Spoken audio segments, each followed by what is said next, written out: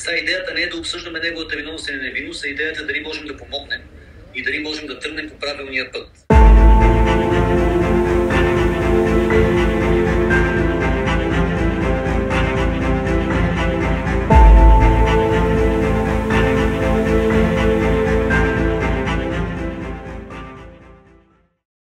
Месец април 2021 година.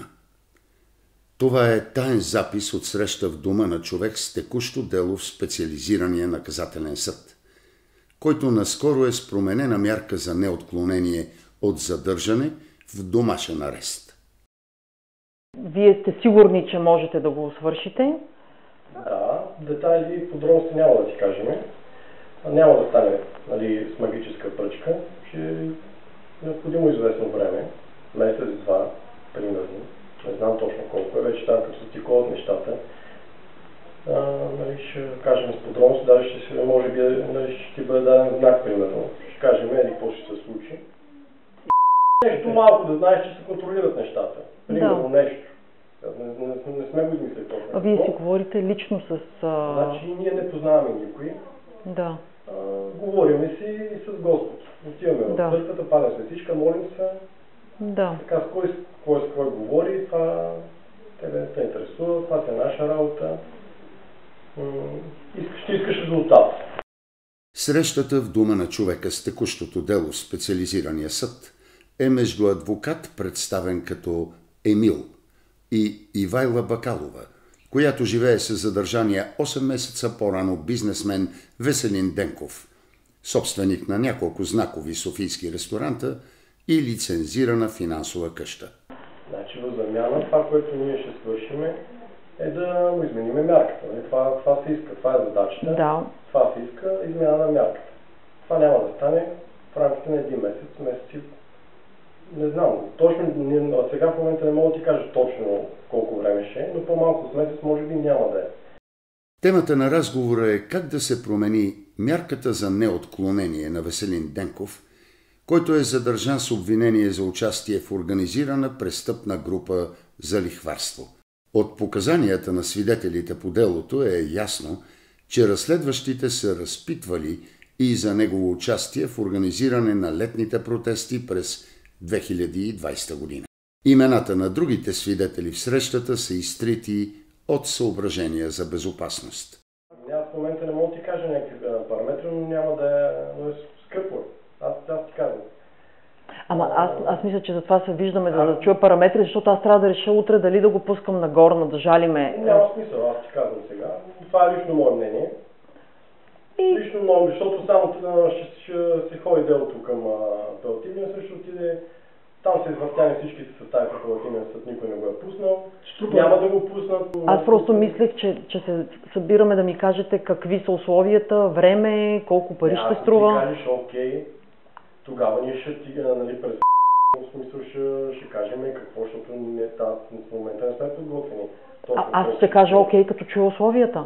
Аз не мога да кажа окей, ако не знам условията. Аз искам да ми кажете 20 000, 30 000... Няма да е 20, няма да е 30, няма да е 40, повече са. Колко повече? Сигурно ще е повече. Добре, Просто знаеш, да не си губим времето. За да не си губим времето, да. Сигурно ще е над 100, разбираш ли? Да, няма какво да говорим тогава изобщо. То няма... Абсолютно, казвам ти. Няма смисъл тогава да говорим. Просто не знам точно колко ще, но ориентировъчно ти казвам. 100 000 какво? Лева? Евро. 100 000 евро, за да пуснат... Не, аз не ти казвам точно 100 000. Да. Аз не знам колко ще, но по-малко няма да е. Адвокат Емил всъщност е Емил Писков, бивш служител на Главна дирекция за борба с организираната престъпност и на Държавната агенция за национална сигурност. Той живее в декларирано съжителство с съдия Маргарита Немска от Административен съд София-град, която е бивш заместник градски прокурор на София. Когато потърсихме за коментар адвокат Писков, той даде следното обяснение. И при разговори с клиенти, просто тактично, за да им откажа, за да не ги обида и като клиенти, и като хора, които примерно са ги изпратили тези клиенти, са ме препоръчали, казвам, баснословни хонорари. От рода на стотици хиляди. Само единствено, за да не се ангажирам и да ги откажа тактично. Обяснението на Емил Писков пред нашата камера обаче трудно съвпада логически с края на тайно записания разговор с него.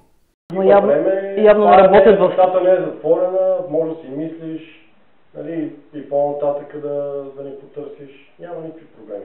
Записаната тайно среща всъщност се случва по поръчка на негов колега, представен като Мартин. И от този разговор също има запис. За безопасност на другите свидетели, споменаването на техните имена отново е заличено. Всичко знам по това производство, как се развиват нещата. Като казвам цялото, знам досъдебното производство, знам показанията на свидетелите, знам на какво се гради самото досъдебно производство. Всичко ми е ясно по него. Но има хора, които лежаха и по 2 години и половина в ареста. Също твърдяха, че са невинни. Казвам ти го, за да го знаеш това нещо, разбираш ли, и така дела срещу тях. Сега идеята не е да обсъждаме неговата виновност или невинност, а идеята е дали можем да помогнем и дали можем да тръгнем по правилния път. Ако се лутате само, че той е много невинен и нали как се да е много натиснат, тогава само ще се въртите в този магиосен кръг и той ще стои вътре. Нещо в този разговор прави силно впечатление. Колегата Мартин познава цялото дело на задържания Веселин Денков в сериозни детайли и знае дори какво се е случило на заседанието на Специализирания съд 2 дни по-рано. Знаете ли, ония ден, когато сте били на мярка, адвокат Хаджи Дончев ли какъв е там е почнал да чете на съдия Тонио Румов лекции по право и вие чуете какво каза съдята? Че ако ще чете лекции на Пушкина, в този съд не е сериозно. Нека да се видиме, но аз искам да се видиме възможно най-бързо, понеже ние сме предприели, ние не разчитаме само на съда, вече сме се обърнали към посолства, така че искам да се видиме, за да знам аз какво да правя, дали да натискам копчето с посолствата или да си... Искам да знаете, че този съд изобщо не го интересува посолството, не може да събере посолство при него и да им гледа мярки на тях. В крайна сметка... Какво става въпрос и колко е сложна ситуация? Това е държавата. Този съд е държавата. Никой не може да се меси вътрешните работи на държавата и на съда. Съда може да решава всичко, утре може да вземе посланника даже и да му гледа мярки на него. А кой всъщност е колегата Мартин? И откъде познава така добре специализираното правосъдие? Колегата Мартин е консултант, има консултантски дружества, занимава се с консултация, с консултантска дейност, нали, намира клиенти и това е. Той използва също този офис. Адвокат, нотариус или... Не адвокат, не нотариус, той има дружества, управителя на дружества. Кой е фамилията, че не се сещам в момента? Божанов, Мартин Божанов. Седмица по-късно Мартин Божанов приема поканата за интервю и ни кани в същия офис. Казвам се Мартин Божанов. Занимавам се с търговска дейност и консултантска. Консултирам множество юридически и физически лица по всякакви въпроси. От това как да аранжират градината си или дома си, до това към кой евентуално адвокат да се обърнеш и така нататък. Малкото публикации за Мартин Божанов, познат като нотариуса, го свързват с съмнителни имотни сделки. Една друга публикация веднага се набива на очи. За откраднатото през 2004 година дело от Върховния касационен съд срещу Слави Крашевски, нотариус с отнемани права и десетки производства. Делото изчезва от адвокатската стая на съда по време на обедната почивка, заедно с оригинални документи по него. За кражбата е водено досъдебно производство срещу човек на име Мартин Божанов и негов роднина с име Бойко Божанов. Но няма данни за изхода на делото. Аз съм неосъждан и без висящи производства. До тук. Без висящи производства? Без висящи производства. До тук. Тоест искате да кажете, че публикациите, които ви свързват с имотни измами и с изчезнали дела, бихте ли коментирали? Ведни ли са? Не са ли ведни? Естествено, че не са ведни. Това не е сериозно. Да. Колкото е сериозно, че ние сме искали от някой пари с колегата, за да ги предаваме на някой друг. Сега, аз мога да знам един въпрос. Да. Вие слушате ли разговора? Последен въпрос.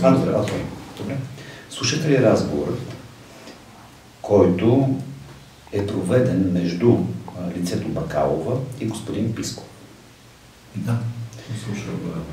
Аз на дълго и на широко, 35 сте казали, на дълго и на широко разговаря с господин Писков, събуди голям интерес от мене, когато той ми разказа за какво са си говорили. В този разговор 2 пъти е ставало въпрос, да не кажа 3 пъти, за корупционна практика, и то от Ивайла Бакалова. Самата тя е признала, че е дала средства, сума пари за 2 докладчици по делото на Веселин Денков. Чули ли сте такова нещо? Не, нямам такъв спомен. Няма такъв спомен. Това значи, че записът е манипулиран. Записите не са манипулирани категорично. Вие може да ги дадете, да им се направи експертиза, нямам никакви притеснения. Идеята на срещата ми с тези хора не беше договарянето на сума за освобождаването на обвинен човек, а по-скоро беше това да покажем как работи тази система и всъщност защо това не бива да се случва на никой друг. Това, което аз искам да кажа, надявам се да дам кураж на хората, които са рекетирани, изнудвани по този начин, да видят, че това трябва да спре. Защото корупцията, той не е едностранен акт. За него са необходими 2 страни. И ако едната страна отказва да го прави, то няма как да се случи.